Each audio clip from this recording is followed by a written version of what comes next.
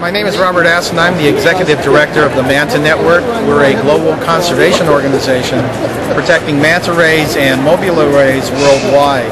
The last 3 years or so we've been doing projects around the world with various groups of people looking to collect data on the manta rays.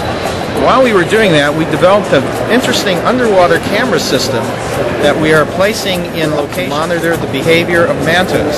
These cameras can be placed in locations such as cleaning stations or where mantas come to feed at night, such as in Kona, Hawaii. We've had cameras out there at night taking pictures of mantas and divers as the mantas would feed under the lights of the Sheraton Hotel. We realized that the camera system could be used for a lot more than just mantas, so we're now making it available to all kinds of other research organizations around the world. But the camera goes well beyond research. It has the capabilities of education.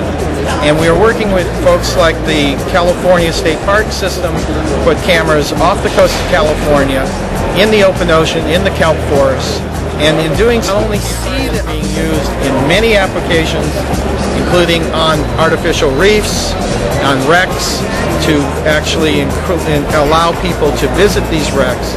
The cameras can also be used off of liveaboards and liveaboards to allow people sitting on the boats to see. So because the camera can be controlled from anywhere in the world over the internet, so many great educational and research and entertainment applications are now possible.